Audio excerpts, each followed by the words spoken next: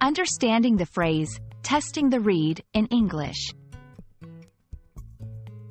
Hello everyone! In today's video, we're going to explore an interesting English phrase, testing the read. This phrase isn't as common as some others, but it's a great example of how English uses imagery to convey ideas. By the end of this video, you'll understand what this phrase means and how to use it in conversation. Let's start by looking at the origin of the phrase. The term, reed, refers to a type of tall, thin grass that grows in wet areas. Historically, reeds were used for various purposes, including making musical instruments, pens, and even as a building material. The strength and flexibility of a reed were crucial for these uses.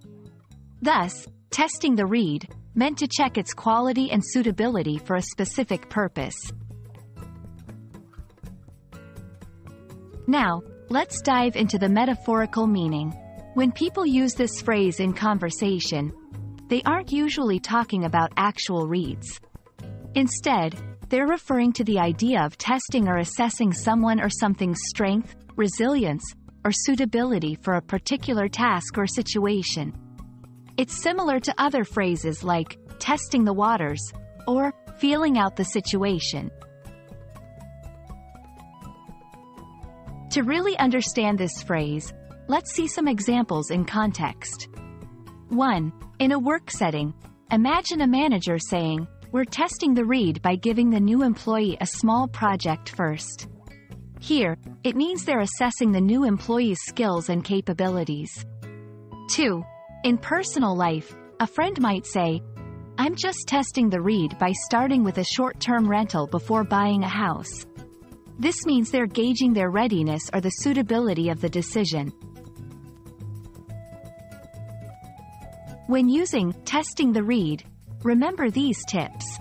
It's best used in situations where there's an element of assessment or trial. The phrase carries a neutral tone. It's neither overly positive nor negative. It can be a subtle way to express caution or prudence in decision-making.